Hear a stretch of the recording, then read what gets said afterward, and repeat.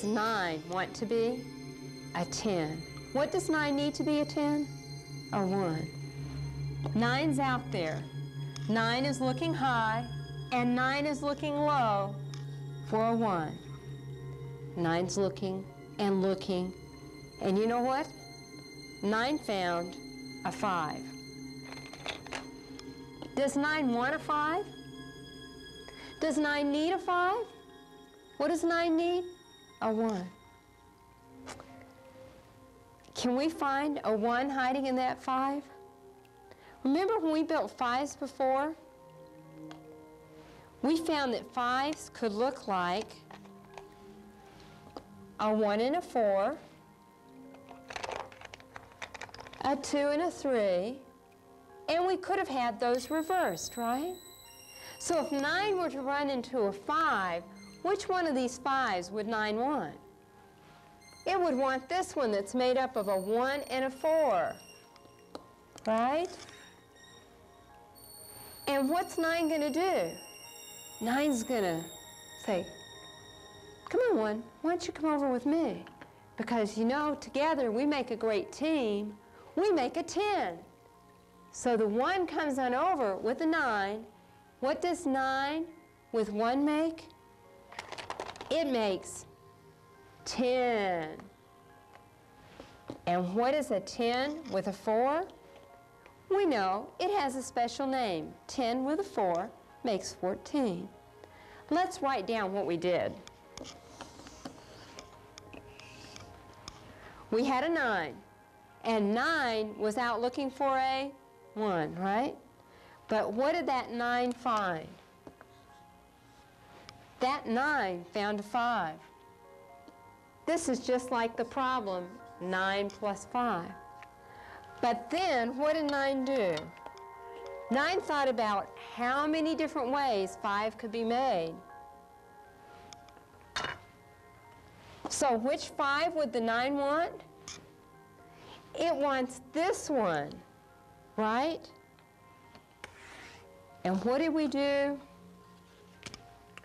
We wrote that 5 as a 1 and a 4.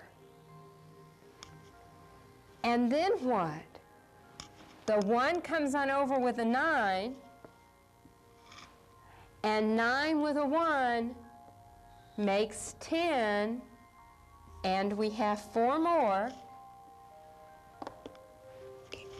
That makes 14. You'll see this sort of thing done in the Addition Facts Mastery computer disk. It's really fun to see those blocks moving. And this is just one section of the disk. It starts out with the simple facts. It works on the want to be a 10 concept, and then we have 9 looking for a friend. And this is what happens. Well, geez, that seems like a lot of writing. But it's not when the child really understands. And the beautiful thing that happens is the child sees the blocks, they work with pictures of the blocks, and then they visualize it happening in their minds. Oops, wrong one. I've done this sort of thing with junior high and high school students. They think that they're doing slow with working on their facts. So I have them start writing down answers with the directions that they stop when they find one that slows them down, that they have to think about it, and circle it. You know who the culprits are. Problems like 9 plus 5, 9 plus 8, 7 plus 6. And then we work on those with the blocks because the blocks make it so easy. So the older children think about, here's this 9, and what does the 9 do? It grabs that 1. They're seeing it, grabbing that 1. This is a 10. Here's our 10, and 4 more makes 14. Let's look at a book and see what it looks like there. This is book 5. And I've opened it to page 5. And I'm going to write in it so you can see how we would do this. I'm on page 5, shows a 7.